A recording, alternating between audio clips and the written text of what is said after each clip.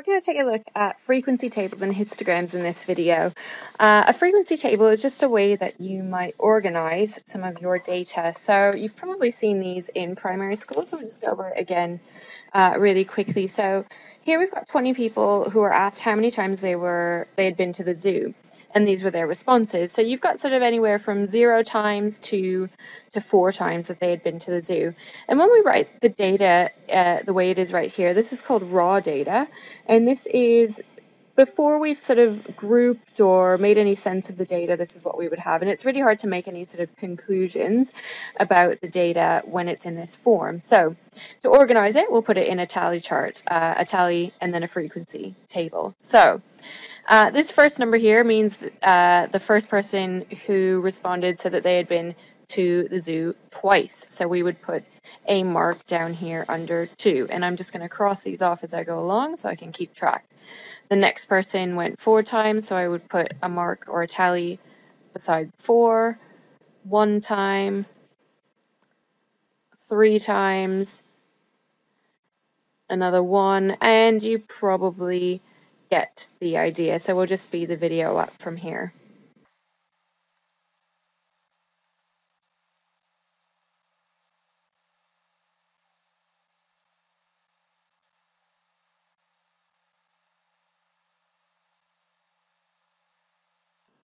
Okay, so we've got all of our data into our tally chart, and you probably noticed that when I got to 5, like I did right here, I marked the 5th one with a line straight across the other 4. That just makes it easier to count if you have a lot of data. So in the frequency column right here, we're going to put how many times people said 0. So we've got 2 people that said they went to the zoo never, and then I've got 5 people in this 1 trip to the zoo. 7 people made 2 trips to the zoo, trips to the zoo. 4 people made 3 trips to the zoo, and 2 people made 4. Okay, and our total frequency should be 20 here, so let's just check. 2 plus 5 is 7, plus another 7 is 14, plus 4 is 18, plus 2 is 20. So my total frequency is 20, which is good. That is how many people we asked, so it means that I didn't miss any of the data. So that's a frequency table. From a frequency table, we can make a bar chart or a histogram. So this first one here is a bar chart, okay? And the second one is a histogram. So have a look at the two and see if you can note any differences between the two graphs. Okay, so hopefully you've seen that in the bar chart, the bars are not touching each other. So we've got spaces in between the bars. And a bar chart is most frequently used to display categorical data. And over here in the histogram, you can see the bars are touching. And that is, we normally use a histogram to display quantitative data. And especially continuous data. So you can see height, if you remember from the first video, is continuous. So a histogram is what we would use to display something like that. Okay, from this point on, I'm going to switch over to the CAS calculator, and we're going to look at how your calculator can create a histogram from a frequency table.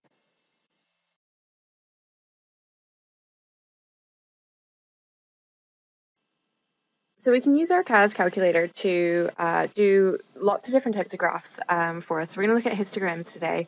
And the way we do this is when you're in your home screen, you're first going to click on this icon here that looks like a little spreadsheet. So we're going to use the list and spreadsheet function. So if you click on that, you'll see that on your screen now you get something that looks exactly like a spreadsheet. So what we're going to do is we're going to use the data that we were looking at for the frequency table, the people that have gone to the zoo, and we're going to enter it into the spreadsheet.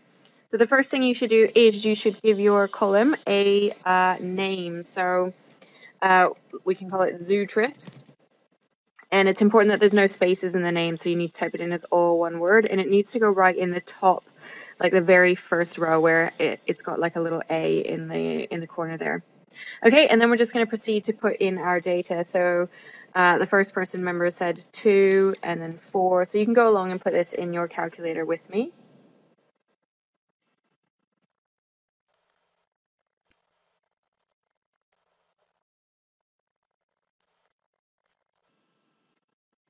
Okay, so now I've got all 3 pieces of data in the spreadsheet.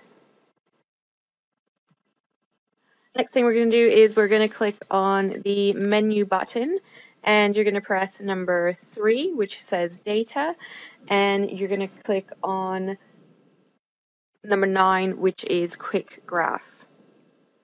Okay, and that gives us a graph there. It looks a little bit like a bar chart.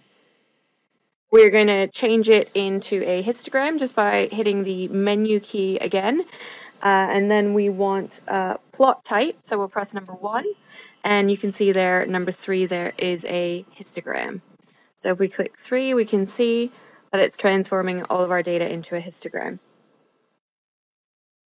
Now you can change the scale on the axes. So along the x-axis we have the zoo trips, so the number of times people went to the zoo, and then we've got frequency always along the y-axis. So we can change the scale by going back to menu and then clicking on number 5, which says Window/Zoom, and then going to Window Settings. So if our data starts at 0, so if you're just dealing with positive numbers, which we are because numbers of people going to the zoo are always going to be 0 or more, we can set our minimum at negative 0.5. So that's just going to give us, with a histogram, it always goes 0.5 either way. And then our maximum, our maximum number of trips to the zoo was 4. So we can just change that to 5. So we've got a nice scale. And then our maximum frequency, I think, was at 7. So we can just have our maximum at 8. And then if we press OK, you can see it's just scaled a little bit nicer. So from this, we could ask lots of questions. You can see here that this is 2 people have gone to the zoo 0 times. This second bar represents the amount of people that have gone to the zoo once, twice, 3 times, and 4 times. Now we can actually change the scale, the frequency there, to a percentage. So we can look at sort of the amount of people that went to the zoo 0 times as a percentage of the whole, as opposed to just the raw frequency at 2. So we do this by clicking the menu key again, and now we're going to plot properties, number 2, and then histogram properties. And then we're going to go to histogram scale. And you can see you can change that from frequency to percent by clicking number 2. And now it tells us what percentage of the people went on sort of different trips to the zoo. So if you look for this one here, so that's 0 trips to the zoo, 1 trip to the zoo, 2 trips to the zoo. This bar represents 3 trips to the zoo. 20% of people went on 3 trips to the zoo. Okay, so once we've done that, sometimes it is easier to put the data into a spreadsheet as a frequency table instead of putting the data in one by one, which is what we did first. So we're going to look at that next.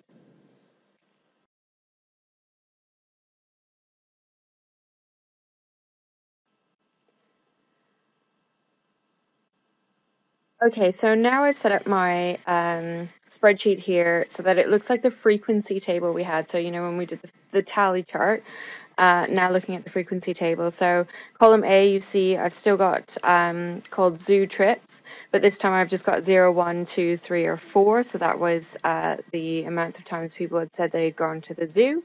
And then in column B, I've got the total frequency. So if you recall, 2 people went to the zoo no times, 5 people went once, and so on. So just take a minute to set up the same thing on your calculator before we move on. Now to draw a histogram from this point, we're going to go to Menu, Data again, same as before, but this time we're going to choose number 8, which is called Summary Plot. Now the x-list, that's what you want represented on your x-axis. That's kind of what you're measuring. So in this case, we're measuring how many times people went to the zoo. So I'm going to have the zoo trips along the x-axis, and the summary list is the frequency. You can either choose to display your histogram on a split page, which is what we did before, or you can display it on a new page. So we'll see what that looks like. And now if I click OK, you'll see I now have my histogram, and it's exactly the same histogram as it was before. We just got to it a little bit quicker by putting our data in a frequency table first. Okay, so that's the end of this video. So we're just looking at taking our raw data, putting it into a frequency table, and then from there using our CAS calculator to display this information in a histogram.